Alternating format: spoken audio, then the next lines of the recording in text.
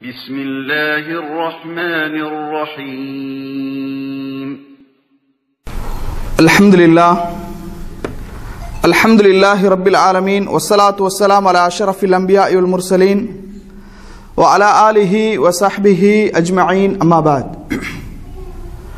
அன்பிற்கினிய சகோதரர்களே, அல்லாஹுடைய மார்க்கத்தை அதன் தூய அடிப்படையில் அறிந்து கொள்ள வேண்டும் என்பதற்காக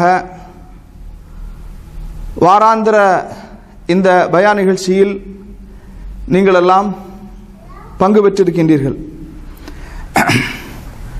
இந்த உரையிலே நபி ஸல்லல்லாஹு அலைஹி வஸல்லம் அவர்கள் கூறிய ஆறுதல் வார்த்தைகள் என்ற தலைப்பின் கீழ் சில செய்திகளை உங்களுக்கு எடுத்துச் சொல்லலாம் என்று விரும்புகின்றேன். அன்பிற்கினிய சகோதரர்களே,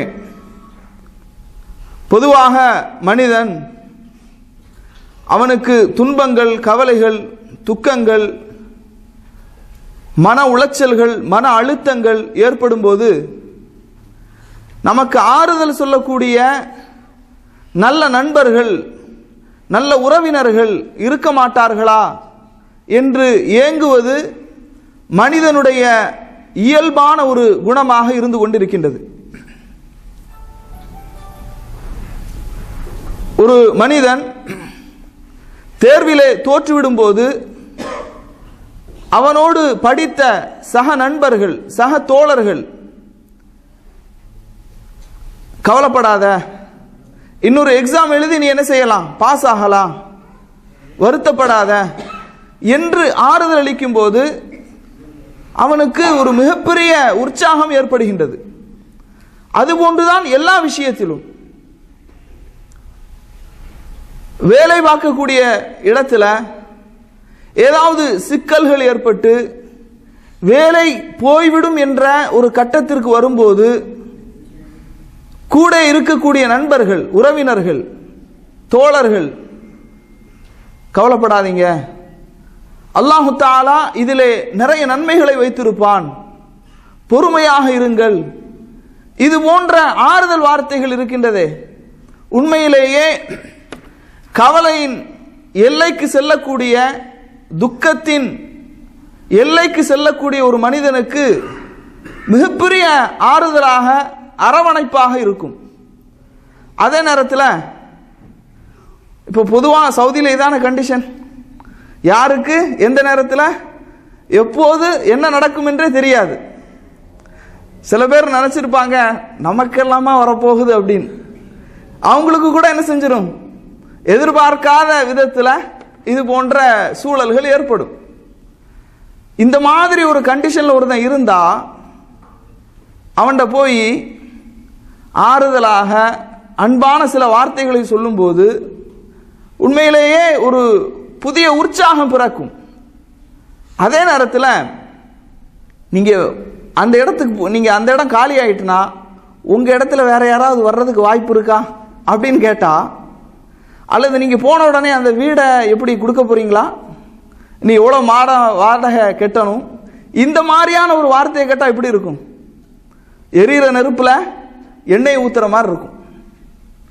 அப்போ ரசூலுல்லாஹி ஸல்லல்லாஹு அலைஹி வஸல்லம் அவர்களுடைய வாழ்க்கை முழுவதும் நாம் பார்க்கும்போது எல்லா இடத்திலையும் ரசூல் ஸல்லல்லாஹு அலைஹி வஸல்லம் அவர்கள் எங்கெல்லாம் சஹாபாக்கள், அதாவது விரக்தியினுடைய உச்சத்திற்கு, அவர்கள் கவலையினுடைய உச்சகட்டத்திற்கு போகும்போது ரசூல் ஸல்லல்லாஹு அலைஹி வஸல்லம் அவர்கள் நல்ல ஆறுதல் வார்த்தைகளை சொல்லி சஹாபாக்களை அரவணைத்திருக்கின்றார்கள் என்ற நிகழ்வுகள் தான் நிறைய நாம என்ன செய்யறோம், பார்க்கிறோம்.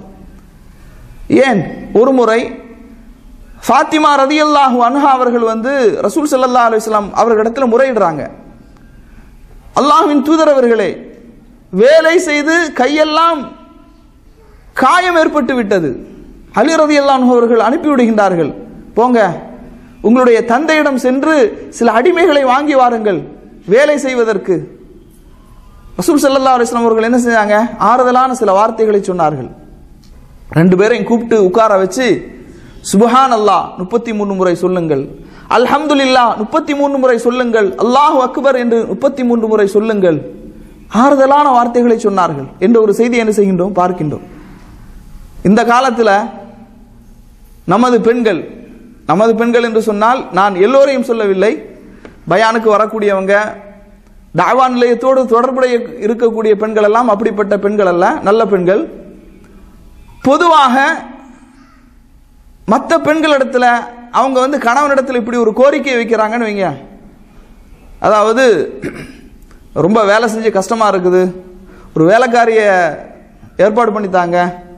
அப்ப நீங்க சொல்றீங்க சுப்ஹான் அல்லாஹ் 33 முறை சொல்லு, அல்ஹம்துலில்லாஹ் 33 முறை சொல்லு, அல்லாஹு அக்பர் 33 முறை சொல்லு என்று சொன்னால் அதை ஏற்றுக்கொள்ளக்கூடிய ஜீரணிக்கக்கூடிய மனோநிலையில் நமது பெண்கள் இருக்கின்றார்களா? யோசிச்சு பாருங்க.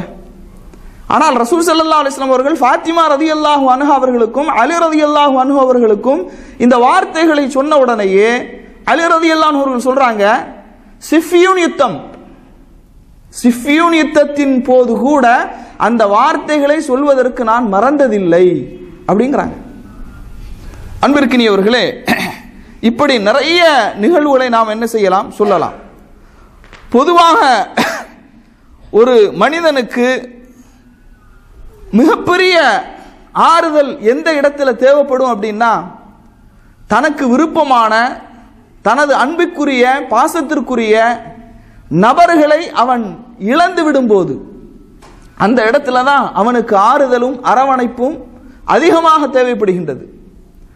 ரசூலுல்லாஹி ஸல்லல்லாஹு அலைஹி வஸல்லம் அவர்களுடைய வாழ்க்கையில் நாம பார்க்கிறோம், அல்லாஹ்வுடைய தூதர் ஸல்லல்லாஹு அலைஹி வஸல்லம் அவர்கள் இறந்தவர்களுடைய குடும்பத்தினர்களுக்கு ஆறுதலாக சொன்ன அந்த வார்த்தைகள், அவர்களுக்காக செய்த அந்த பிரார்த்தனைகள், இதையெல்லாம் நாம நிறைய என்ன செய்கின்றோம், அல்லாஹ்வுடைய தூதருடைய வாழ்க்கையில நாம் பார்க்கின்றோம். பாருங்கள், ஒரு முறை நபித்தோழர்கள் எல்லாம் என்ன செஞ்சிருக்கிறாங்க, அப்படியே அமர்ந்திருக்கின்றார்கள், சுற்றி அல்லாஹ்வுடைய தூதரை சுற்றி அமர்ந்திருக்கின்றார்கள். இப்படி அமர்ந்திருக்கும் போது அந்த இடத்துல ஒரு நபித்தோழர், அந்த நபித்தோழருக்கு சில குழந்தைகளும் உண்டு. அந்த நபித்தோழரை பற்றி வருகின்றது, அந்த நபித்தோழருடைய அந்த குழந்தை தகப்பனோடு மிகவும் பாசமாக நேசமாக நடக்கக்கூடிய ஒரு குழந்தை. எந்த அளவுக்குன்னா, பொதுவாக குழந்தைகள் தகப்பன்மார்களுடைய அந்த முதுகை கட்டி தழுவிக் கொள்வார்கள், கழுத்தை கட்டி தழுவிக் கொள்வார்கள். அந்த மாதிரி அந்த குழந்தையை அந்த நபித்தோழர் கொஞ்சிக் கொண்டிருக்கின்றார். இப்படி கொஞ்சிக் கொண்டிருக்கும் போது ரசூலுல்லாஹி ஸல்லல்லாஹு அலைஹி வஸல்லம் அவங்க கேட்கிறாங்க, இந்த குழந்தையை நீங்கள் நேசிக்கின்றீர்களா? அல்லாஹ்வின் தூதர் அவர்களே, இந்த குழந்தையை நீங்கள் அதாவது அந்த ரசூல் ஸல்லல்லாஹு அலைஹி வஸல்லம் அந்த நபித்தோழரை பார்த்து கேட்கின்றார்கள், நீங்கள் இந்த குழந்தையை நேசிக்கின்றீர்களா? அதற்கு அந்த நபித்தோழர் சொல்றாங்க, அல்லாஹ்வின் தூதர் அவர்களே, அல்லாஹு தஆலாவை நீங்கள் எப்படி நேசிப்பீர்களோ அதை போன்று, அதாவது சொல்றாங்க அந்த நபித்தோழர் சொல்றாங்க, அல்லாஹ்வின் தூதர் அவர்களே, நான் இந்த குழந்தையை நேசிப்பதை போன்று அல்லாஹ் உங்களை நேசிப்பானாக. நான் இந்த குழந்தையை நேசிப்பதை போன்று அல்லாஹ் உங்களை நேசிப்பானாக. அல்லாஹ்வுடைய தூதரை அல்லாஹு தஆலா எவ்வளவு நேசித்திருப்பான், எவ்வளவு அன்பை பொழிந்திருப்பான். அப்ப அதோடு ஒப்பிட்டு சொல்றாங்க அந்த தகப்பனார், அல்லாஹு தஆலா உங்களை எப்படி நேசிப்பானோ, இந்த குழந்தை நான் எப்படி நேசிக்கின்றனோ அதை போன்று அல்லாஹு தஆலா உங்களை நேசிப்பானாக என்று அந்த நபித்தோழர் சொல்றாங்க. இப்படியே சில காலங்கள் கடந்து விட்ட பிறகு அந்த நபித்தோழரை ரசூலுல்லாஹி ஸல்லல்லாஹு அலைஹி வஸல்லம் அவர்களுடைய சபையில பார்க்க முடியவில்லை, அந்த நபித்தோழரை காண முடியவில்லை. அப்ப ரசூல் ஸல்லல்லாஹு அலைஹி வஸல்லம் அவர்கள் அந்த நபித்தோழரை குறித்து விசாரணை செய்கின்றார்கள், எங்கே அந்த நபித்தோழர், எங்கே சென்று விட்டார்? அப்போ நபித்தோழர்களில் சிலர் சொல்கின்றார்கள், அவர் மிகவும் பாசமாக வளர்த்த அந்த குழந்தை இறந்து விட்டது, அதோடு இந்த சபையிலே அவர் கலந்து கொள்வதை நிறுத்தி கொண்டார் என்ற ஒரு செய்தி என்ன செய்கின்றார்கள், சொல்லுகின்றார்கள். ரசூலுல்லாஹி ஸல்லல்லாஹு அலைஹி வஸல்லம் அவர்கள் அந்த நபித்தோழரை சந்தித்து இறந்துவிட்ட மகனை குறித்து அவர்கள் விசாரிக்கின்றார்கள். அந்த நபித்தோழர் தனது மகன் மரணித்து விட்டதை அல்லாஹ்வுடைய தூதரிடத்தில் சொல்றாங்க. சொன்ன உடனேயே ரசூலுல்லாஹி ஸல்லல்லாஹு அலைஹி வஸல்லம் அவர்கள் அந்த நபித்தோழரை பார்த்து கேட்கிறாங்க, அந்த குழந்தையினால் வாழ்நாள் முழுவதும் மகிழ்ச்சி அடைவதை நீங்கள் விரும்புகின்றீர்களா? அந்த குழந்தையினால் வாழ்நாள் முழுவதும் நீங்கள் மகிழ்ச்சி அடைவதை விரும்புகின்றீர்களா, அல்லது அந்த குழந்தை உங்களுக்கு முன்னால் சென்று மறுமையிலே சொர்க்கத்தினுடைய வாசலை உங்களுக்காக திறந்து காத்திருப்பதை நீங்கள் விரும்புகின்றீர்களா என்று ரசூலுல்லாஹி ஸல்லல்லாஹு அலைஹி வஸல்லம் அவர்கள் ஆறுதலாக ஆதரவாக நபித்தோழரிடத்தில் கேட்கிறாங்க. அந்த நபித்தோழர் சொல்றாங்க, அல்லாஹ்வின் தூதர் அவர்களே, எனது குழந்தை எனக்காக சுவனத்தின் வாசலை திறந்து காத்திருப்பதைத்தான் நான் விரும்புகின்றேன் அல்லாஹ்வின் தூதர் அவர்களே என்று அந்த நபித்தோழர் என்ன செய்கிறாங்க, சொல்லுகின்றார்கள். இப்படி ரசூலுல்லாஹி ஸல்லல்லாஹு அலைஹி வஸல்லம் அவர்கள் அந்த நபித்தோழருக்காக துஆவும் செய்கிறாங்க. எப்படி துஆ செய்கிறாங்க அப்படின்னா, அல்லாஹு தாலா உங்களுக்கு பொறுமையை தரட்டும், அல்லாஹு தாலா அப்படியே உங்களுடைய நிலைமையை ஆக்கிவிடட்டும், உங்களுக்காக உங்களது குழந்தை சொர்க்கத்திலே காத்திருக்கக்கூடிய ஒரு சூழலை அல்லாஹு தாலா நிகழ்த்தட்டும் என்று ரசூலுல்லாஹி ஸல்லல்லாஹு அலைஹி வஸல்லம் அவர்கள் சொல்றாங்க. இதை கேட்ட மற்ற நபித்தோழர்கள், அருகிலே இருந்த நபித்தோழர்கள், அன்சாரி தோழர்கள் கேட்கிறாங்க, அல்லாஹ்வின் தூதரவர்களே, இந்த பாக்கியம் ஒரு குழந்தையை இழந்துவிட்ட தகப்பனுக்கு அல்லாஹு தஆலா கொடுக்கக்கூடிய அந்த பாக்கியத்தை, சிறப்பை, உயர்வை பாருங்கள். அன்சாரி தோழர்கள் கேட்கிறாங்க, அல்லாஹ்வின் தூதரவர்களே, இது அவருக்கு மட்டும்தானா அல்லது அவரை போன்ற அந்த நிலையில் இருக்கக்கூடிய எல்லோருக்கும் இதுவா அப்படிங்கிற மாதிரி என்ன செய்யறாங்க, கேட்கிறாங்க.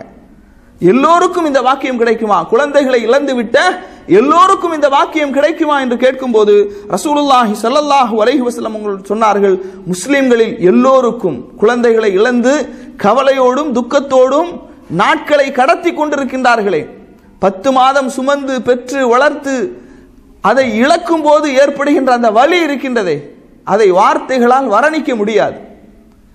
சிறிது நாட்களுக்கு முன்பாக சில வீடியோக்களை பார்க்க நேரிட்டது. அதுல இந்த தூத்துக்குடியில் நடந்த துப்பாக்கி சூடு, அந்த துப்பாக்கி சூட்டுல 14 உயிர்கள் பழிவாங்கப்பட்டது. 14 உயிர்கள் அநியாயமாக கொலை செய்யப்பட்டது காவல்துறையினரால்.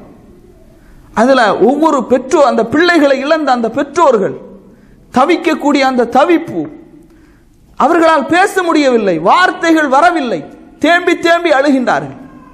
எவ்வளவு வலி இருக்கும், எவ்வளவு ரணம் இருக்கும், யோசித்து பாருங்கள். ஆனால் ரசூல் ஸல்லல்லாஹு அலைஹி வஸல்லம் இந்த இடத்துல சொல்றது முஸ்லிம் பெற்றோர்களுக்கு கிடைக்கக்கூடிய பாக்கியம், முஸ்லிம் பெற்றோர்களுக்கு கிடைக்கக்கூடிய ஒரு பாக்கியத்தை ரசூல் ஸல்லல்லாஹு அலைஹி வஸல்லம் என்ன செய்றாங்க, சொல்றாங்க. அன்சாரி தோழர் கேட்கிறாங்க, எல்லோருக்கும் இது கிடைக்குமா? ஆம், எல்லோருக்கும் இது கிடைக்கும் என்ற செய்தி நஸஈ, அஹ்மது, ஹாக்கிம், இப்னு ஹிப்பான் போன்ற ஹதீஸ் கிரந்தங்கள்ல பதிவு செய்யப்படுகின்றது. அதை போன்று ரசூலுல்லாஹி ஸல்லல்லாஹு அலைஹி வஸல்லம் அவர்கள் ஒரு பெண்மணியை பார்க்கிறாங்க. அல்லாஹ்வுடைய தூதர் அவர்கள் ஒரு பெண்மணியை என்ன செய்கின்றார்கள், பார்க்கின்றார்கள். அந்த பெண்மணி தேம்பி தேம்பி அழுது கொண்டே இருக்கின்றார்கள். தேம்பி தேம்பி அந்த பெண்மணி அழுது கொண்டே இருக்கின்றார்கள். அப்படி அழுது கொண்டே இருக்கும்போது ரசூலுல்லாஹி ஸல்லல்லாஹு அலைஹி வஸல்லம் அவங்க கேட்கிறாங்க, ஏமா இப்படி தேம்பி தேம்பி அழுது கொண்டிருக்கின்றாய் என்று கேட்கும்போது அந்த பெண்மணி சொல்றாங்க, அல்லாஹ்வின் தூதர் அவர்களே, என்னை விட துர்பாக்கியமானவள் யார் இருக்க முடியும் இந்த உலகத்தில்?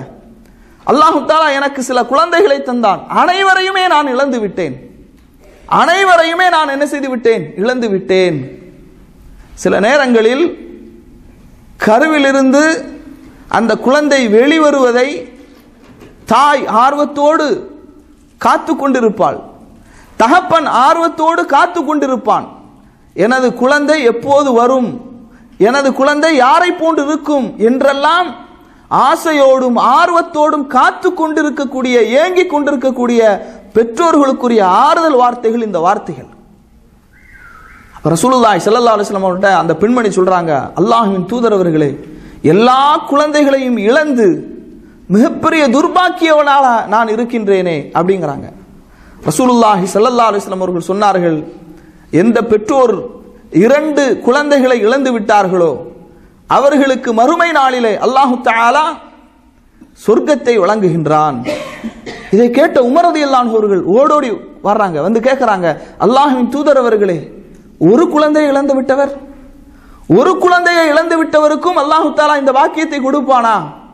ரசூலுல்லாஹி ஸல்லல்லாஹு அலைஹி வஸல்லம் அவர்கள் சொன்னார்கள், ஆம், ஒரு குழந்தையை இழந்து விட்டாலும் அல்லாஹு தஆலா இந்த வாக்கியத்தை வழங்குகின்றான் என்று ரசூலுல்லாஹி ஸல்லல்லாஹு அலைஹி வஸல்லம் அவர்கள் ஆறுதல் சொன்ன விஷயத்தை என்ன செய்கின்றோம், பார்க்கின்றோம்.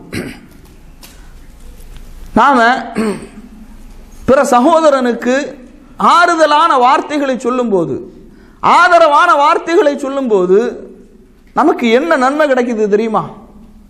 நபிகள் நாயகம் ஸல்லல்லாஹு அலைஹி வஸல்லம் அவர்கள் சொல்லக்கூடிய செய்தி இப்னு அபி ஷைபா போன்ற கிரந்தங்களில் பதிவு செய்யப்பட்டிருக்கின்றது. அல்லாஹ்வுடைய தூதர் அவர்கள் சொல்றாங்க, ஏதாவது ஒரு மனிதன் துன்பத்தில் பீடிக்கப்பட்டு விட்டான் என்று சொன்னால், தனது சகோதரன் துன்பத்தில் பீடிக்கப்பட்டதற்காக ஆறுதல் சொல்லும் போது, ஆதரவாக இருக்கும் போது, மறுமை நாளிலே மக்களெல்லாம் பார்த்து பொறாமைப்படக்கூடிய அளவுக்கு அல்லாஹு தஆலா சொர்க்கத்திலே பசுமையான ஆடைகளை அவனுக்கு அணிவிப்பான் என்று நபிகள் நாயகம் ஸல்லல்லாஹு அலைஹி வஸல்லம் சொல்றாங்க.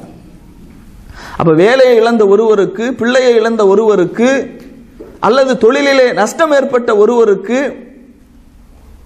படிப்பிலே தேர்வில் வெற்றி பெறாத ஒரு மாணவனுக்கு, வாழ்க்கையில எதையாவது இழந்தவர்களுக்கு, ஆறுதல் தேவை என்று ஏங்கக்கூடிய மக்களுக்கு நாம் ஆறுதல் அளிக்கும் போது அல்லாஹு தஆலா இது போன்ற நன்மைகளை நமக்கு என்ன செய்கின்றான், தருகின்றான். நாம நினைக்கிறோம் சர்வசாதாரணமாக, கவலைப்படாதீங்க, அல்லாஹ் போதுமானவன் என்று சொல்லக்கூடிய இந்த வார்த்தைகள் இருக்கின்றதே, அதற்கு பெருமதி என்ன தெரியுமா? சொர்க்கத்தில் பிற மக்களெல்லாம் பார்த்து பொறாமைப்படக்கூடிய அளவுக்கு பசுமையான ஆடைகளை அல்லாஹு தஆலா அவர்களுக்கு வழங்குகின்றான் என்று நபிகள் நாயகம் ஸல்லல்லாஹு அலைஹி வஸல்லம் அவர்கள் சொல்லுகின்றார்கள். அன்பிற்கினியவர்களே, அதே நேரத்தில் இந்த ஆறுதல் வார்த்தைகள் மார்க்கத்தினுடைய வரம்புகளை மீறாமல் நாம் பார்த்து கொள்ள வேண்டும். ஏதாவது ஒரு குடும்பத்தில் யாராவது இறந்து விட்டால், மரணித்து விட்டால், அங்கு சென்று அவர்களுடைய ஆயுளையும் சேர்த்து அல்லாஹ் உங்களுக்கு தரட்டும் என்பது மாதிரியான வார்த்தைகளை என்ன செய்யக்கூடாது, பயன்படுத்தக்கூடாது. நிறைய மக்கள் என்ன செய்யறாங்கன்னா இப்படியான வார்த்தைகளை பயன்படுத்துறாங்க. அவருடைய ஆயுளையும் சேர்த்து அல்லாஹ் உங்களுக்கு தரட்டும், இந்த மாதிரியான மார்க்கத்தினுடைய எல்லைகளை மீறக்கூடிய வார்த்தைகளை என்ன செய்யக்கூடாது, பயன்படுத்தக்கூடாது. ஏனென்றால் அன்பிற்கினியவர்களே, இன்றைக்கு நாம் பார்க்கின்றோம் தொடர்ந்து மரணங்கள் என்ன செய்கின்றது, தொடர் மரணங்கள் ஏற்பட்டு கொண்டே இருப்பதை நாம் என்ன செய்கின்றோம், பார்க்கின்றோம். தொடர்ந்து என்ன செய்யுது, பத்திரிகையில நாம பார்க்கிறோம், தொடர்ந்து என்னது மரணங்கள் ஏற்படுகின்றது. சென்ற தினங்களில் கூட, அதாவது கன்னியாகுமரி மாவட்டத்தை சார்ந்த 2 இளைஞர்கள், நிறைய இளைஞர்களுடைய மரணங்கள் உண்மையிலேயே மிகப்பெரிய கவலையை நமக்கு தருகின்றது. அந்த இளைஞர்கள் அவங்க என்ன செய்யறாங்க, அவர்கள் இருசக்கர வாகனத்தில், பெற்றோர்கள் ரொம்ப கவனிக்கணும். +2 முடிச்சுட்டு பிள்ளைகளை ஊருக்கு அனுப்பக்கூடிய பெற்றோர்கள், அல்லது கல்லூரி படிப்புக்காக ஊருக்கு அனுப்பக்கூடிய பிள்ளைகள், ரொம்ப பெற்றோர்கள் இந்த விஷயத்தில் ரொம்ப கவனமாக நாம் இருக்க வேண்டும். அந்த பிள்ளைகள் அவர்கள் விபத்திலே மரணித்து இரத்தங்கள் எல்லாம் அப்படியே ரோட்ல என்னது கிடக்குது. நிறைய விபத்துகள், தொடர்ந்து மரணங்கள், விபத்து மரணங்களை நாம் என்ன செய்கிறோம், பத்திரிகை வழியிலாக பார்த்து வருகின்றோம். அன்பிற்கினிய சகோதரர்களே, அப்ப இது போன்ற அந்த விஷயங்களை ரசூலுல்லாஹி ஸல்லல்லாஹு அலைஹி வஸல்லம் அவர்கள் என்ன செய்கின்றார்கள், சொல்லி காட்டுகின்றார்கள். அதே போன்று அல்லாஹ்வுடைய தூதர் ஸல்லல்லாஹு அலைஹி வஸல்லம் அவர்கள் சொல்லக்கூடிய இன்னொரு விஷயம் என்ன அப்படின்னா, அல்லாஹ்வுடைய தூதருக்கு மிகவும் விருப்பமான மகள் ஸைனப் ரலியல்லாஹு அன்ஹா அவர்கள். ஸைனப் ரலியல்லாஹு அன்ஹா அவர்களுடைய ஒரு மகன் மரணித்த செய்தியை ஒருவரிடத்தில் சொல்லி அனுப்புறாங்க. எனது மகன் மரணித்து விட்டான் அப்படிங்கிற ஒரு செய்தியை சொல்லி அனுப்புறாங்க. சொல்லி அனுப்பின உடனேயே ரசூலுல்லாஹி ஸல்லல்லாஹு அலைஹி வஸல்லம் அவர்கள் சொன்ன அழகான ஆறுதல் வார்த்தைகள் என்ன அப்படின்னா, அல்லாஹ்வுடைய தூதர் அவர்கள் சொல்றாங்க, இன்ன லில்லாஹி மா அகத வலஹு மா அத்தா.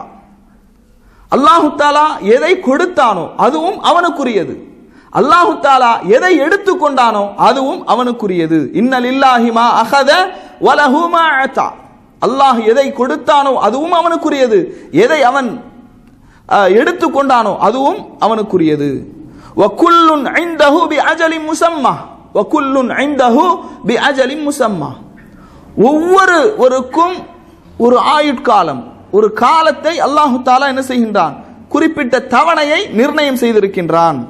ஃபல் தஸ்பிர், பொறுமையாக இருக்கும்படி சொல்லுங்கள், பொறுமையாக இருக்கும்படி சொல்லுங்கள். வல் தஹ்தசிப், அவர்களுக்கு ஏற்பட்ட அந்த இழப்பிற்காக அல்லாஹ்விடத்திலே கூலியை எதிர்பார்த்து அவர்கள் இருக்கட்டும் என்று ரசூலுல்லாஹி ஸல்லல்லாஹு அலைஹி வஸல்லம் அவர்கள் அந்த சோதனையை தாங்கிக் கொள்ள வேண்டும், பொறுமையோடு இருக்க வேண்டும் என்று ஆறுதலான வார்த்தைகளை அல்லாஹ்வுடைய தூதர் அவர்கள் சொன்னார்கள் என்ற செய்தியை என்ன செய்கின்றோம், பார்க்கின்றோம். இமாம் நவவி ரஹிமஹுல்லாஹ் அவர்கள் அல் அதுகார் என்ற புத்தகத்தில் சொல்றாங்க, இது போன்ற வார்த்தைகள், அழகான வார்த்தைகள், இழப்புகள் ஏற்படும் போது, மரணத்தின் போது துன்பங்கள் ஏற்பட்டு வாடக்கூடிய மக்களுக்கு இது போன்ற வார்த்தைகளை, அல்லாஹ்வுடைய தூதர் அவர்கள் பயன்படுத்திய வார்த்தைகளை சொல்வது மிகவும் அழகான ஒரு செயல் என்று இமாம் நவவி ரஹிமஹுல்லாஹ் அவர்கள் சொல்லக்கூடிய ஒரு செய்தி என்ன செய்கின்றோம், பார்க்கின்றோம். அன்பிற்கினிய சகோதரர்களே, அதை போன்று இன்னொரு செய்தியில நாம பார்க்கிறோம், ஒரு அன்சாரி பெண்மணி, ஒரு அன்சாரி பெண்மணி கபருக்கு அருகில இருந்து கொண்டு அதிகமாக தேம்பி தேம்பி அழுகுறாங்க. ரசூலுல்லாஹி ஸல்லல்லாஹு அலைஹி வஸல்லம் அவர்கள் அல்லாஹுவை பயந்து கொள் அப்படின்னு சொல்லி என்ன செய்யறாங்க, சொல்றாங்க, அல்லாஹுவை நீ பயந்து கொள். அப்ப அந்த பெண்மணி சொல்றாங்க, நான் எப்படி வேதனைப்படாமல் இருக்க முடியும், நான் எப்படி வேதனைப்படாமல் இருக்க முடியும், பெற்றெடுத்த குழந்தைகள் எல்லாவற்றையும் நான் இழந்து விட்டேன். அதே மாதிரியான ஒரு செய்தி, பெற்றெடுத்த குழந்தைகள் எல்லாவற்றையும் நான் இழந்து விட்டேன், நான் மிகப்பெரிய துர்பாக்கியசாலி, துரதிருஷ்டசாலியாக நான் இருக்கின்றேன் அப்படின்னு சொன்ன உடனே ரசூலுல்லாஹி ஸல்லல்லாஹு அலைஹி வஸல்லம் அவர்கள் அந்த பெண்மணிக்கும் சொல்றாங்க, மறுமையில் தங்கள் பெற்றோர்களை சொர்க்கத்துக்கு அழைக்க சொல்லக்கூடியவர்களாக இவர்கள் இருப்பார்கள், அந்த குழந்தைகள் இருப்பார்கள் என்று ரசூலுல்லாஹி ஸல்லல்லாஹு அலைஹி வஸல்லம் அவர்கள் சொல்லக்கூடிய செய்தி ஹாக்கிமிலே இடம்பெறுவதாக நாம் பார்க்கின்றோம். அதே போன்று உம்மு சலமா ரலியல்லாஹு அன்ஹுடைய வாழ்க்கையில சுப்ஹானல்லாஹ், உம்மு சலமா ரலியல்லாஹு அன்ஹு அவர்கள் யார், ரசூலுல்லாஹி ஸல்லல்லாஹு அலைஹி வஸல்லம் மனைவி, உம்மஹாத்துல் முஃமினீன். அந்த உம்மு சலமா ரலியல்லாஹு அன்ஹா அவர்கள், அபூ சலமா அவர்கள் மரணமடைந்த உடனேயே அவர்கள் ரசூல் ஸல்லல்லாஹு அலைஹி வஸல்லம் அவர்களுக்கு செய்தியை அனுப்பிவிடுகின்றார்கள், மரணித்த அந்த செய்தியை. அல்லாஹ்வுடைய தூதர் அவர்கள் இதை நம்ம ஜனாசாவுடைய வகுப்புல கூட படித்திருக்கின்றோம். அல்லாஹ்வுடைய தூதர் அவர்கள் நிலைகுத்தி நின்ற அந்த பார்வையை அவர்கள் மூடுகின்றார்கள், நிலைகுத்தி நின்ற அந்த பார்வையை என்ன செய்கின்றார்கள், மூடுகின்றார்கள். ஃபலஜ்ஜன் நாஸ், மக்கள் எல்லாம் என்ன செய்யறாங்க, சத்தம் போட்டு அழ ஆரம்பித்து விடுகின்றார்கள். அதற்கு பிறகு அல்லாஹ்வுடைய தூதர் அவர்கள் சொல்றாங்க, இன்னர் ரூஹ இதா குபில தபிஅஹுல் பஸர், ரூஹ் பிரிக்கப்பட்டு விட்டது என்று சொன்னால் அது அந்த பார்வையின் வழியாகத்தான் என்னது, ரூஹுகள் அந்த ரூஹை பார்வைகள் பின்தொடர்கின்றது. யாராவது சக்கராத்தினுடைய அந்த ஹாலத்தில் யாராவது இருந்திருக்கீங்களா? யாரும் இருந்ததில்லை. அந்த சக்கராத்தினுடைய ஹாலத்தில், மரணத்தினுடைய கடைசி நேரத்தில் மனிதனுடைய பார்வை மேல் நோக்கியே இருக்கும், மனிதனுடைய பார்வை மேல் நோக்கியே நிலைகுத்தி நிற்கும். யாரையோ விரைத்து பார்ப்பதை போன்று அவன் பார்த்து கொண்டிருப்பான். அப்ப அந்த ரூஹ், காலில் இருந்து வருகின்ற அந்த ரூஹ் கண்கள் வழியாக என்ன செய்கின்றது, வெளியேறுகின்றது. அந்த பார்வை நிலைகுத்தி நிற்கும், அந்த ரூஹை பார்த்த வண்ணம். ரசூல் ஸல்லல்லாஹு அலைஹி வஸல்லம் அவர்கள் அப்படியே என்ன செய்யறாங்க, அந்த கண்ணை மூடுகின்றார்கள். மக்கள் எல்லாம் சத்தமிட்டு அழுகின்றார்கள். சொல்றாங்க ரசூல் ஸல்லல்லாஹு அலைஹி வஸல்லம், லா ததுஉ அலா அன்ஃபுசிக்கும் இல்லா பிகைர், நன்மையை தவிர வேறு எதையும் நீங்கள் என்ன செய்யாதீர்கள், பிரார்த்தனை செய்யாதீர்கள். ஃபைன்னல் மலாயிகத யுஅம்மினூன அலா மா தகூலூன், நீங்கள் சொல்லக்கூடிய வார்த்தைகளுக்கு மலக்குமார்கள் ஆமீன் சொல்லிக் கொண்டிருக்கின்றார்கள். ஏன்னா மரணித்த அந்த நேரத்தில் மிகவும் விருப்பத்திற்குரியவர்களை இழந்து விடும்போது மனிதன் நிலை தடுமாறி விடுகின்றான். மனிதன் நிலை தடுமாறி அவன் சொல்லக்கூடாத வார்த்தைகளை எல்லாம் சொல்லிவிடுகின்றான். அப்ப ரசூல் ஸல்லல்லாஹு அலைஹி வஸல்லம் சொல்றாங்க, நீங்கள் அல்லாஹ்வுக்கு விருப்பம் இல்லாத ஒரு வார்த்தையை கூட பேசாதீர்கள், நீங்கள் சொல்லுகின்ற வார்த்தைகளுக்கு மலக்குமார்கள் ஆமீன் சொல்கின்றார்கள். சொல்லிவிட்டு சொல்றாங்க, அல்லாஹும்ம ஃகிஃபிர்லி அபி சலமா, அபி சலமாவை இறைவாணி மன்னிப்பாயாக, வர்ஃபஅ தரஜதஹு ஃபில் முஹ்ததீன், நேர்வழி பெற்றவர்களோடு அவர்களுடைய அந்தஸ்தை நீ உயர்த்துவாயாக, வஹ்லுஃபுஹு ஃபீ அக்பிஹி ஃபில் காபிரீன், அவர் விட்டு சென்ற அந்த குடும்பத்தினருக்கு நீ சிறந்த ஒரு பிரதிநிதியை ஏற்படுத்துவாயாக. இந்த பிரார்த்தனையின் பிரதிபலனாக யார் கிடைத்தார்கள்? உம்மு சலமா ரலியல்லாஹு அன்ஹா அவர்களுக்கு ரசூலுல்லாஹி ஸல்லல்லாஹு அலைஹி வஸல்லம் அவர்கள் கிடைத்தார்கள். அவர்களுக்கு அந்த குடும்பத்தினருக்கு சிறந்த ஒரு பிரதிநிதியை நீ ஏற்படுத்துவாயாக. வக்ஃபிர் லனா, எங்களை நீ மன்னிப்பாயாக. வலஹு, அவரையும் நீ மன்னிப்பாயாக. யா ரப்பல் ஆலமீன். ஃபஃப்ஸஹ் லஹு ஃபீ கப்ரிஹி, அவருடைய கபரிலே நீ விசாலத்தை ஏற்படுத்துவாயாக. கபரிலே விசாலம், அது ரொம்ப முக்கியம். இன்னைக்கு விசாலமான பள்ளிவாசல், விசாலமான வீடு, விசாலமான அறை, ஆனால் அந்த கபர் இருக்கின்றதே ஒருவர் மட்டுமே படுக்கக்கூடிய அளவுக்கு. அது மட்டுமல்ல, ரசூல் ஸல்லல்லாஹு அலைஹி வஸல்லம் கபருடைய வேதனைகளை பற்றி எல்லாம் நிறைய நீங்க கேட்டிருப்பீங்க. ஒரு முறை ஜனாசாவை அடக்கம் செய்துவிட்டு ரசூல் ஸல்லல்லாஹு அலைஹி வஸல்லம் அவர்கள் அமருகின்றார்கள். நபித்தோழருடைய ஜனாசாவை அடக்கம் செய்துவிட்டு சுப்ஹானல்லாஹ் என்று சொல்கின்றார்கள். அதற்கு பிறகு அல்ஹம்துலில்லாஹ் அப்படிங்கிறாங்க. அந்த கபர் ஒரு நெருக்குது. கபருடைய கபரை நீ விசாலமாக்குவாயாக. வனவ்விர் லஹு ஃபீஹி, அதிலே ஒளியை ஏற்படுத்துவாயாக என்று ரசூலுல்லாஹி ஸல்லல்லாஹு அலைஹி வஸல்லம் அவர்கள் ஆறுதலான வார்த்தைகளை, அழகான பிரார்த்தனையை செய்தார்கள் என்ற செய்தியை நாம் என்ன செய்கின்றோம், பார்க்கின்றோம். அதே போன்றுதான் அப்துல்லாஹ் இப்னு ஜஅஃபர் ரலியல்லாஹு அன்ஹு அவர்கள், அப்துல்லாஹ் இப்னு ஜஅஃபர் ரலியல்லாஹு அன்ஹு அவர்கள் சொல்றாங்க, எனது தந்தை, அதாவது எனது தந்தை ஜாஃபர் இப்னு அபீ தாலிப் அவர்கள் போரிலே ஷஹீதாக்கப்பட்டார்கள். போரில ஷஹீதாக்கப்பட்டார்கள். அப்போது ரசூலுல்லாஹி ஸல்லல்லாஹு அலைஹி வஸல்லம் அவர்கள் ஆறுதலாக எங்களுக்காக பிரார்த்தனை செய்தார்கள். யா இறைவா, என் இறைவனே, அப்துல்லாஹ்வுடைய அந்த ஜாஃபர்னுடைய குடும்பத்தாருக்கு நீ சிறந்த பிரதிநிதியை ஏற்படுத்துவாயாக. எங்கெல்லாம் மரணம் ஏற்படுகின்றதோ அங்கெல்லாம் ரசூல் ஸல்லல்லாஹு அலைஹி வஸல்லம் அவர்கள் பிரதிநிதியை ஏற்படுத்துவாயாக, பிரதிநிதியை ஏற்படுத்துவாயாக என்ற ஒரு வாக்கியத்தை பயன்படுத்துறாங்க. அது ரொம்ப முக்கியம். ஏனென்றால் யோசிச்சு பாருங்க, திடீரென்று நமக்கு மரணம் வந்து விட்டது, நாம் மரணித்து விடுகின்றோம். நமது குடும்பத்தினுடைய நிலை என்ன? நமது குடும்பத்தை யார் பொறுப்பேற்றுக் கொள்வார்கள்? நமது குடும்பத்தினருக்கு உரிய தேவைகளை யார் நிறைவேற்றுவார்கள்? நமது பிள்ளைகளுடைய எதிர்காலம் எப்படி? யாருக்கும் தெரியாது. அதனாலதான் ரசூல் ஸல்லல்லாஹு அலைஹி வஸல்லம் அவர்கள் சொன்ன அந்த ஆறுதலான வார்த்தைகள்ல மிக முக்கியமான ஒரு வார்த்தை என்னன்னா, அந்த குடும்பத்தினருக்கு, யா அல்லாஹ், ஜாஃபரனுடைய குடும்பத்தினருக்கு பிரதிநிதியாக நீ இருப்பாயாக அப்படிங்கிற ஒரு வார்த்தையை ரசூலுல்லாஹி ஸல்லல்லாஹு அலைஹி வஸல்லம் அவர்கள் சொன்னதாக நாம் என்ன செய்கின்றோம், பார்க்கின்றோம். இந்த ஆறுதல் சொல்வது எத்தனை நாட்கள் அனுமதிக்கப்பட்டது, எத்தனை நாட்களுக்கு மேலாக சொல்லலாமா என்று சொன்னால் 3 நாட்கள் அனுமதிக்கப்பட்டது. ஆறுதல் சொல்வது, துக்கம் விசாரிப்பது 3 நாட்கள் அனுமதிக்கப்பட்டது. அதற்கு மேலாக துக்கம் அனுஷ்டிப்பதாக இருந்தால் அது யாருக்கு மட்டும்தான் உரிமை? மனைவிக்கு மட்டும். 4 மாதம் 10 நாட்கள் மனைவி மட்டும்தான் என்ன செய்யணும், அந்த கணவனுடைய இழப்பிற்காக 4 மாதம் 10 நாட்கள் வரை துக்கம் அனுஷ்டித்துக் கொள்ளலாம், இத்தாவுடைய அந்த காலகட்டம். ஆனால் மற்றவர்களை பொறுத்தமட்டில் 3 நாட்கள் தான் அனுமதி. 3 நாட்கள் தான் அனுமதி என்பதை நாம் என்ன செய்யணும், பார்க்கணும். மரணித்த ஒரு இழப்பை திரும்ப திரும்ப என்ன செய்யக்கூடாது, ஒருவருக்கு ஞாபகம் ஊட்டக்கூடாது. அதனால தான் ரசூலுல்லாஹ் இந்த 3 நாட்களோடு நிறுத்தி கொள்ளும்படி என்ன செய்யறாங்க, சொல்றாங்க. திரும்ப திரும்ப திரும்ப என்ன செய்யக்கூடாது. பல நாட்கள் கடந்த பிறகும் உங்க குடும்பத்தில் ஒரு பெரிய இழப்பு ஏற்பட்டு விட்டு அவன் எல்லாவற்றையும் மறந்து கொஞ்சம் அப்படியே ரிலாக்ஸ் ஆகி வருவான். அந்த நேரத்தில் என்ன செய்யறது, போய் மறுபடியும் ஞாபகப்படுத்துறது. 3 நாட்களோடு என்ன செய்யணும், அந்த ஆறுதல்களை நிறுத்தி விட வேண்டும்.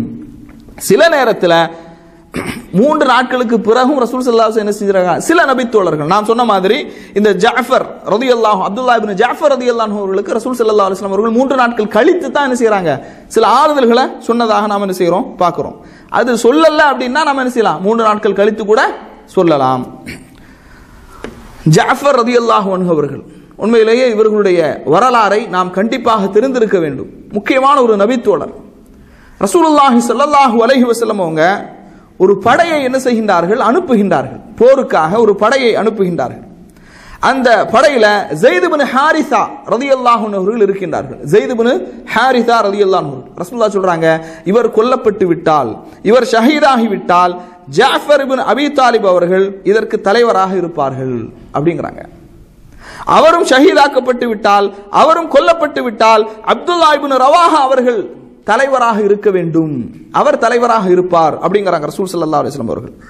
பகைவர்களை எதிர்த்து போரிடும்போது ஜெயித் தலைமை தாங்கி முஸ்லிம்களுடைய கொடியை வச்சிருக்கிறார். ஜெயித் இப்னு ஹாரிஸா அவர்கள் கொல்லப்படுகின்றார்கள். அதற்கு பிறகு அப்துல்லா இப்னு ஜாஃபர் ரலியல்லாஹு அன்ஹு அவர்கள் அந்த கொடியை தாங்கி பிடிக்கின்றார்கள். முஸ்லிம்களுடைய படைக்கு தலைமை வகிக்கின்றார்கள். அவர்களும் அந்த போரிலே கொல்லப்படுகின்றார்கள். அதற்கு பிறகு இந்த நபித்தோழர் என்ன செய்யறாங்க? அப்துல்லா இப்னு ரவாஹா ரலியல்லாஹு அன்ஹு அவர்கள் முஸ்லிம்களுடைய படைக்கு தலைமை தாங்கி தளபதியாக அந்த கொடியை பிடித்துக் கொண்டு உச்சகட்டமான போர் நடந்து கொண்டிருக்கின்றது. அவரும் ஷஹீதாக்கப்படுகின்றார். அவரும் ஷஹீதாக்கப்பட்ட உடனேயே ரசூலுல்லாஹி ஸல்லல்லாஹு அலைஹி வஸல்லம் அவர்கள் நபித்தோழர்கிட்ட இந்த செய்தியெல்லாம் சொல்றாங்க. சொல்லிவிட்டு சொன்னாங்க, அடுத்ததாக ஹாலித் பின் வலீத். யாரு? ஹாலித் பின் வலீத் ரலியல்லாஹு அன்ஹு, சைஃபுல்லாஹ், அல்லாஹ்வுடைய போர்வாள். ஹாலித் பின் வலீத் அவர்கள் கொடியை தூக்கி பிடித்தார்கள். அல்லாஹ் தஆலா முஸ்லிம்களுக்கு வெற்றியை கொடுத்தான். ஹாலித் பின் வலீத் அவர்களுடைய தலைமையில அல்லாஹ் தஆலா முஸ்லிம்களுக்கு வெற்றியை கொடுத்தான். மற்ற 3 நபித்தோழர்களும் ஷஹீதாக்கப்பட்டு விட்டார்கள் என்று ரசூலுல்லாஹி ஸல்லல்லாஹு அலைஹி வஸல்லம் அவர்கள் சொல்லிவிட்டு எல்லோருடைய வீட்டிற்கும் சென்று ஆறுதல் சொல்லிவிட்டு ஜாஃபர், அப்துல்லா இப்னு ஜாஃபர் ரலியல்லாஹு அன்ஹு வீட்டுக்கு வராங்க. 3 நாட்கள் கழித்து வராங்க. வந்து அவர்களுடைய அந்த பிள்ளைகளை பார்க்கின்றார்கள். அந்த பிள்ளைகள் அறிவிக்கக்கூடிய செய்தி, நாங்கள் அன்றைய நாளிலே, அதாவது சிறகு முளைக்காத பறவைகளை போன்று நாங்கள் இருந்தோம். சிறகு முளைக்காத பறவைகளை போன்று நாங்கள் இருந்தோம். அல்லாஹ்வுடைய தூதர் ஸல்லல்லாஹு அலைஹி வஸல்லம் அவர்கள் எங்களை பார்த்தவுடன் அந்த நாவிதனை அழைத்து எங்களுடைய தலைமுடியை களையப்பட்டது. எங்களுடைய தலைமுடியை ரசூல் ஸல்லல்லாஹு அலைஹி வஸல்லம் அவர்கள் களையுமாறு உத்தரவிட்டார்கள். அதற்கு பிறகு சொன்னார்கள், ஜாஃபர் அவர்களுடைய மகனை பார்த்து சொன்னார்கள், இவர் அபூ தாலிபுக்கு ஒப்பாக இருக்கிறார், இவர் அபூ தாலிபுக்கு ஒப்பாக இருக்கிறார் அப்படிங்கிறாங்க ரசூல் ஸல்லல்லாஹு அலைஹி வஸல்லம் அவர்கள். சொல்லிவிட்டு சொல்றாங்க, ஜாஃபருடைய குடும்பத்தாருக்கு இறைவா நீயே பிரதிநிதியாக இருப்பாயாக என்று ரசூலுல்லாஹி ஸல்லல்லாஹு அலைஹி வஸல்லம் அவர்கள் அந்த துஆ மட்டுமல்ல, இன்னும் ஒரு துஆ செய்றாங்க, ஜாஃபருடைய வியாபாரத்திலே நீ அபிவிருத்தியை ஏற்படுத்துவாயாக என்று 3 முறை ரசூலுல்லாஹி ஸல்லல்லாஹு அலைஹி வஸல்லம் அவர்கள் ஆதரவான வார்த்தைகளை, ஆறுதலான வார்த்தைகளை, பிரார்த்தனை என்ன செய்றாங்க? அல்லாஹ்வுடைய தூதர் அவர்கள் சொல்கின்றார்கள். அந்த ஹதீஸை அறிவிக்கக்கூடிய அப்துல்லா இப்னு ஜாஃபர் ரலியல்லாஹு அன்ஹு சொல்றாங்க, பிற்காலத்தில் மிகப்பெரிய செல்வந்தராக நான் இருந்தேன், மிகப்பெரிய செல்வந்தராக நான் என்ன செய்தேன்? இருந்தேன் என்று சொல்கின்றார்கள். அவங்களுடைய தாயார் அந்த நேரத்தில் பயப்படுறாங்க. அனாதையாளாகிவிட்ட அந்த குழந்தைகளை பற்றி மிகப்பெரிய கவலை அடைகின்றார்கள். அப்ப ரசூல் ஸல்லல்லாஹு அலைஹி வஸல்லம் அவங்க கேட்கறாங்க, வறுமையை நீங்கள் பயப்படுகின்றீர்களா? யாருக்கு தான் பயம் வராது? யாருக்கு தான் ஒரு நடுக்கம் ஏற்படாது? இனிமேல் நமது பிள்ளைகளுக்கு யார் எதிர்காலம், யார் உணவளிப்பார்கள், யார் பொறுப்பேற்றுக் கொள்வார்கள்? எல்லா பெற்றோர்களுக்கும் எல்லா தாய்மார்களுக்கும் இருக்கும் அந்த கவலை. குடும்பத்தின் தலைவனை இழந்து விட்டவர்கள். அப்ப சொல்றாங்க, நீங்கள் வறுமையை பயப்படுகின்றீர்களா அப்படிங்கிறாங்க. கேட்டு விட்டு ரசூலுல்லாஹ் சொல்றாங்க, உங்களுடைய குழந்தைகளுக்கு நான் இந்த உலகத்திலும், உங்களுடைய குடும்பத்தாருக்கு நான் இந்த உலகத்திலும் பொறுப்புதாரியாக இருக்கின்றேன், வலில் ஆஹிரா மறுமையிலும் நான் பொறுப்புதாரியாக இருப்பேன் அப்படிங்கிறாங்க. இப்படி ரசூல் ஸல்லல்லாஹு அலைஹி வஸல்லம் அவர்கள் ஆறுதலான வார்த்தைகளை சொல்லி இருக்கின்றார்கள் என்று நாம் என்ன செய்கின்றோம்? பார்க்கின்றோம். அதே போன்று இன்னொரு முக்கியமான விஷயம் என்ன அப்படின்னா, இந்த அனுதாபம் தெரிவிக்கும் போது, ஆறுதலான வார்த்தைகளை சொல்லும் போது முஸ்லிம்கள் ஒரு 2 விதமான செயல்களில் இருந்து தவிர்ந்திருக்க வேண்டும். 2 விதமான செயல்களில் இருந்து முஸ்லிம்கள் என்ன செய்யணும்? தவிர்ந்திருக்க வேண்டும். அந்த 2 விதமான செயல் என்ன அப்படின்னா, நமக்கெல்லாம் தெரியும், தமிழகத்தில் முத்தமிழ் அறிஞர் போயிட்டார். இன்னை வரைக்கும் என்ன செய்யறாங்க? அதை விழா எடுக்கிறதும், வருத்தம் கொண்டாடுறதும், வருத்தம் தெரிவிப்பதும், புகழை பாடுவதும், அரசியல்வாதிகள் அப்படிதான் இன்று வரை அது நடந்து கொண்டே இருக்கின்றது. ஒருவர் மரணித்து விட்ட உடனேயே அவரை புகழுவதற்கென்று ஒரு நாளை குறிப்பிட்டு, ஒரு இடத்தை குறிப்பிட்டு, ஒரு நேரத்தை குறிப்பிட்டு மக்களை எல்லாம் அழைத்து வைத்துக் கொண்டு இது போன்று செய்வது. இந்த மாதிரி என்ன செய்யறது? புகழ் பாடுவது. இன்னும் சில இடங்கள்ல புகழ் பாடுறதுக்குன்னு சில பேரை கூட்டிட்டு வருவாங்க. கூட்டிட்டு கூலிக்கு மாரடிக்கிற மாதிரி என்ன செய்யறது? புகழ் பாட விடுறது. அவர் அப்படி இருந்தார், இப்படி இருந்தார், அப்படி செய்தார், இப்படி செய்தார், அப்படி வாழ்ந்தார், தமிழுக்காக இப்படி தியாகம் செய்தார் இந்த மாதிரி என்ன செய்யறது, புகழ் பாடுறது. ஆனா என்ன ஒரு பெரிய கொடுமைன்னா, முஸ்லீம்கள்ல சரி அவங்க தான் கட்சிக்காரங்க, புகழ் பாடுறாங்க, வருத்தமா இருக்கிறாங்க, கவலையா இருக்கிறாங்கன்னா, முஸ்லீம் சமுதாயத்திலும் அந்த கவலை தொடர்ந்து இருக்குது. என்னதான் இருந்தாலும் அப்படிங்கிற மாதிரி என்ன செய்யறாங்க, அந்த கவலை தொடர்ந்து இருப்பதை நாம் என்ன செய்கின்றோம், பார்க்கின்றோம். இன்னும் ஒரு லேடிக்கு சொன்னாங்க, ஏன்னா இரும்பு பெண், இப்படி என்னது அந்த கூட்டம் அப்படி புகழ் பாடுது. இப்படி குறிப்பிட்ட நாளை, குறிப்பிட்ட நாட்களை ஒதுக்கி, நேரத்தை ஒதுக்கி மறைந்தவர்களுடைய புகழ் பாடுவது, அனுதாபம் தெரிவிப்பது, இது மார்க்கத்தில் அனுமதிக்கப்பட்டதல்ல. இது காஃபிர்களுக்கு ஒப்பான விஷயம் என்பதை நாம் தெரிந்து கொள்ள வேண்டும். அடுத்து மிக மோசமான ஒரு பழக்கம் என்ன தெரியுமா, இறந்தவர்களுடைய வீட்டிலேயே சாப்பாடு ஆக்கி கொடுக்கிறது. சுப்ஹானல்லாஹ், எவ்வளவு கேவலமான ஒரு செயல் தெரியுமா. இறந்தவர்களுடைய வாங்க நீங்க சாப்பிடலையா, உட்காருங்க, டீ குடிக்கிறீங்களா, உட்காருங்க. விருந்து வீட்டுக்கு வந்த மாதிரி, கல்யாண வீட்டுக்கு வந்த மாதிரி விருந்து, அதில் கவனிக்காம விட்டா அது பெரிய கம்ப்ளைண்ட். அங்க மையத்து வீட்டுக்கு போனேன், என்ன யாருமே கண்டுக்கல, கல்யாண வீட்டுக்கு அப்ப போனேன். மரணித்த வீட்டுக்கு போனால் கவனிக்க வேண்டும், விருந்து பிரசாரம் செய்ய வேண்டும் அப்படின்னு எதிர்பார்க்கிறாங்க மக்கள். ரொம்ப மோசமான கெட்ட ஒரு பண்பு. பாருங்கள், ஜரீர் இப்னு அப்துல்லா ரலியல்லாஹு அன்ஹு சொல்றாங்க, மரணித்தவருடைய வீட்டில் கூடியிருந்து உணவை உண்பதை நாங்கள் ஒப்பாரி வைத்து அழுவதற்கு சமமாக கருதினோம். மரணித்த வீட்டில் எவ்வளவு பெரிய சோகம், எவ்வளவு பெரிய இழப்பு. ஒரு மனிதன் மரணித்திருக்கின்றான், அந்த குடும்பத்தினுடைய தலைவனாக இருக்கலாம், அல்லது அந்த குடும்பத்தினுடைய தலைவியாக இருக்கலாம், பிள்ளைகளாக இருக்கலாம், யாராகவும் இருக்கலாம். எவ்வளவு பெரிய இழப்பு. அங்க பந்தல போட்டு ஆடை விட்டு கடாவை விட்டு அப்படின்னு சொல்லி என்ன செய்யறது, சாப்பாடு கொடுக்கிறது. இது மிகவும் மோசமான ஒரு பண்பு. எந்த அளவுக்கு அப்படின்னா, இமாம் ஷாஃபி ரஹிமஹுல்லா அவர்கள் கிதாபுல் உம்முலையும் சொல்றாங்க, அல் மஜ்மூ என்ற நூலிலும் இமாம் ஷாஃபி ரஹிமஹுல்லா அவருடைய கூற்றை இமாம் நாசருத்தீன் அல்பானி ரஹிமஹுல்லா அவர்கள் பதிவு செய்கின்றார்கள். நான் இது எதுக்கு இமாம் ஷாஃபியை சொல்றேன் அப்படின்னா, ரஹிமஹுல்லா இந்த மதுஹபை பின்பற்றக்கூடியவர்கள் இருப்பாங்களா இல்லையா, அவங்களாவது கொஞ்சம் கேளுங்க. மதுஹபை பின்பற்றக்கூடியவர்கள், உங்களுடைய இமாம்கள் இதை ஆதரித்திருக்கின்றார்களா? இமாம் ஷாஃபி ரஹிமஹுல்லா அவர்கள் சொல்லுகின்றார்கள், இது போன்று மரணித்தவருடைய அந்த ஒரு இடத்துல குழுமி இருந்து ஆறுதல் சொல்வது, அனுதாபம் தெரிவிப்பது, இதெல்லாம் வெறுக்கத்தக்க ஒரு காரியம்.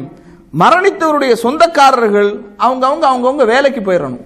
இது மாதிரி கூடி உட்கார்ந்து என்ன செய்யறது, இந்த கொலா சத்தம் சொல்லுவாங்களா இல்லையா, அந்த மாதிரி சத்தம் போடுறது. இதிலே ஒரு மிகப்பெரிய கொடுமை என்ன அப்படின்னா, சுப்ஹானல்லாஹ், இந்த உலகத்திலே மனிதாபிமானம் செத்து விட்டதோ என்று எண்ண தோணுகின்றது. இடையில ஒரு கிளிப் பார்க்க முடிஞ்சது. ஒரு ஜனாசா, மரணித்த ஒரு ஜனாசா, ஒரு வயதான பெண்மணி அந்த கண்ணாடி பேழைக்குள் வைக்கப்பட்டிருக்கின்றாள். எல்லாரும் சேர்ந்து என்ன செய்யறாங்க, செல்ஃபி எடுக்கிறாங்க. லா ஹவ்ல வலா குவத்த இல்லா பில்லாஹ். எவ்வளவு பெரிய கேவலம். இந்த சமுதாயம் எங்கே சென்று கொண்டிருக்கின்றது. எல்லாம் சேர்ந்து என்ன செய்யறாங்க, செல்ஃபி எடுக்கிறாங்க, ஆட்டம் போடுறாங்க, பாட்டு பாடுறாங்க. பொதுவா மாற்று மதத்தினுடைய ஜனாசாவை பார்த்தீங்கன்னா கொட்டடிச்சு டான்ஸ் ஆடி போவாங்க. எவ்வளவு கவலையான ஒரு விஷயம். அப்ப இந்த மாதிரி என்ன செய்யறோம் பார்க்கிறோம். இமாம் ஷாஃபி ரஹிமஹுல்லா அவர்கள் தனது என்ற அந்த நூலிலே சொல்கின்றார்கள், அழுகை சப்தம் இல்லாவிட்டாலும் கூட மரணித்தவருக்கு கவலையை புதுப்பிப்பது வெறுக்கத்தக்க ஒரு காரியமாக இருந்து கொண்டிருக்கின்றது அப்படிங்கிற ஒரு செய்தி என்ன செய்யறாங்க சொல்றாங்க. அதே போன்று ஷரஹுல் ஹிதாயா என்ற புத்தகத்தில் சொல்றாங்க, மரணித்தவருடைய அந்த வீட்டிலே உணவு சமைத்து சிற்றுண்டிகள் வழங்கப்படுவது அசிங்கமான ஒரு பித்அத்தான ஒரு காரியம். இமாம் அஹ்மத் பின் ஹம்பல் ரஹிமஹுல்லா அவர்களும் இந்த கருத்தில் தான் என்ன செய்யறாங்க இருக்கிறாங்க. அப்போ இதெல்லாம் ஒரு பித்அத்தான மோசமான ஒரு செயல். சோகத்தில் இருக்கக்கூடியவங்களுக்கு யார் ஆறுதல் சொல்லணும்? அண்டை விட்டார்கள், அப்படிதானா இல்லையா? 3 நாட்களுக்கு ரசூல் ஸல்லல்லாஹு அலைஹி வஸல்லம், இதுக்கு முன்னால பழைய வகுப்புகள்ல நம்ம சொல்லி இருக்கிறோம், அல்லாஹ்வுடைய தூதரவர்கள் சொல்றாங்க 3 நாட்களுக்கு அந்த வீட்டில் என்ன செய்ய மாட்டாங்க, சமைக்க மாட்டாங்க. அண்டை அயலாளர்களுக்கு தான் என்ன செய்யணும், அவர்களுக்கு சமைத்து கொடுக்க வேண்டும் அப்படிங்கிற ஒரு செய்தி என்ன செய்யறாங்க அல்லாஹ்வுடைய தூதரவர்கள் சொல்கின்றார்கள்.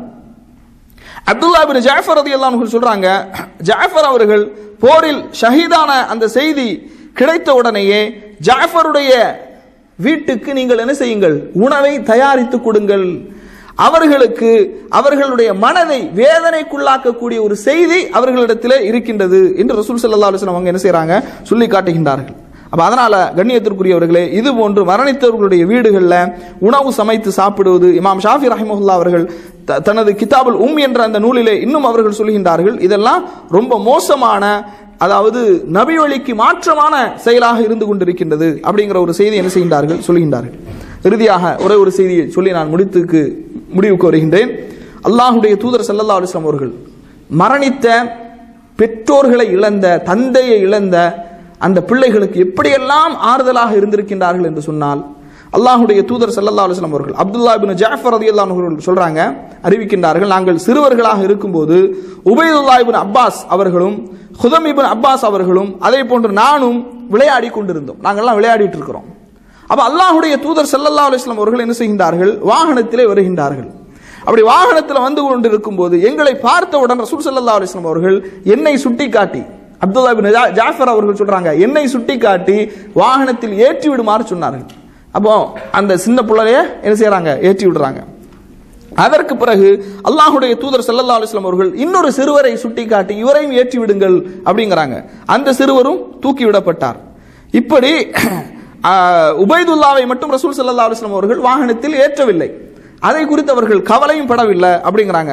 அது மட்டுமல்லாமல் அல்லாஹுடைய தூதர் அவர்கள் அப்துல்லா இப்னு ஜாஃபர் அவர்கள் சொல்றாங்க, அல்லாஹுடைய தூதர் அவர்கள் எனது தலையை தடவி, யா அல்லாஹ், இவருக்கு நீயே பிரதிநிதியாக இருப்பாயாக என்று 3 முறை ரசூலுல்லாஹி ஸல்லல்லாஹு அலைஹி வஸல்லம் அவர்கள் பிரார்த்தனை செய்தார்கள் அப்படின்ற செய்தியை அப்துல்லா இப்னு ஜாஃபர் ரலியல்லாஹு அன்ஹு அறிவிக்கின்றார்கள். அன்பிற்கு நீங்க சகோதரர்களே, அப்போ இது போன்ற துக்கங்கள், கவலைகள், கஷ்டங்கள், மன அழுத்தங்களுக்கு ஆளாக்கப்பட்ட மனிதனுக்கு ஆறுதலாக, ஆதரவாக இது அல்லாஹுடைய தூதர்வர்கள் எப்படி நடந்து கொண்டார்களோ அது போன்று நாமும் என்ன செய்ய வேண்டும், நடந்து கொள்ள வேண்டும். அல்லாஹ் ரப்புல் ஆலமீன் அப்படிப்பட்ட நல்ல பண்புக்குரியவர்களாக உங்களையும் என்னையும் ஆக்கிடுவானாக என்று கூறி எனது உரையை நிறைவு செய்கின்றேன். வா ஆகிரு தஅவானா அனில் ஹம்துலில்லாஹி ரப்பில் ஆலமீன். அஸ்ஸலாமு அலைக்கும் வரஹ்மத்துல்லாஹி வபரகாத்துஹு.